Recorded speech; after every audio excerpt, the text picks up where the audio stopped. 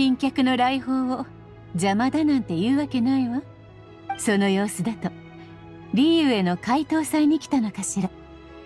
おう、良子は今年の回答祭で何をやってるんだ？相変わらずいろいろな雑務よ。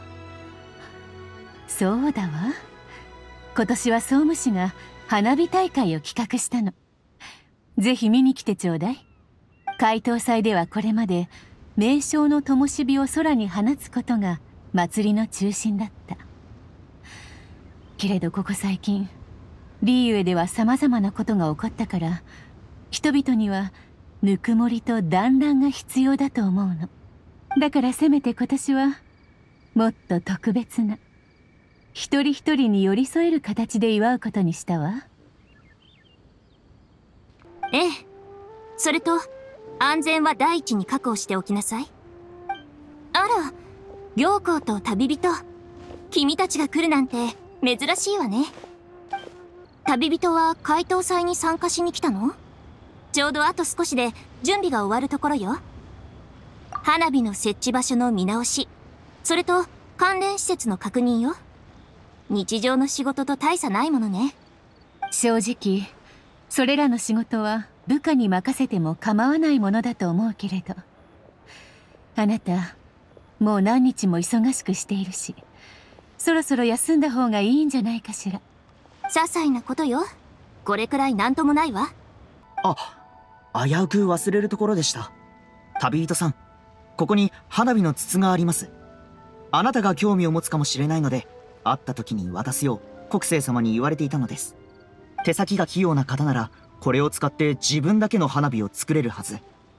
もし時間がありましたらぜひお試しください。だから回答祭の仕事が私と国生のところにまで来たというわけ。私が責任者を担当し、人々が待ち望む花火大会を国生が担当しているわ。これは非常に重要なことだから、最も信頼できる人に託すべきだと思ったの。国生は自分自身に厳しく、仕事に対する熱意も持っているから最適な人選ね。確かにすごく厳しい人だよな。ええ、他人にも自分にもとても厳しいから、追い込みすぎて何日も仕事を続けている。私はそれを長期的な解決策だとは思わないわ。過ぎたるはなお及ばざるがごとし。リュウエ人なら誰もが知っている道理よ。もちろん私も彼女を説得したけれど、国生の性格はあなたたちも知っているでしょ。どんなに言葉巧みに話す人でも国生を前にしたら説き伏せられてしまう。旅人、あなたは国生と悪くない仲だし、見聞も広いから、私の代わりに彼女を説得してみてくれないかしら。さすが旅人ね。国生を説得することは容易じゃない。あなたの助けがあれば私も安心できるわ。本当に国生を説得する方法があるのか？行幸ですらうまくいかなかったんだよな。それに誰かを説得するにはその人が感じてることを理解する必要がある。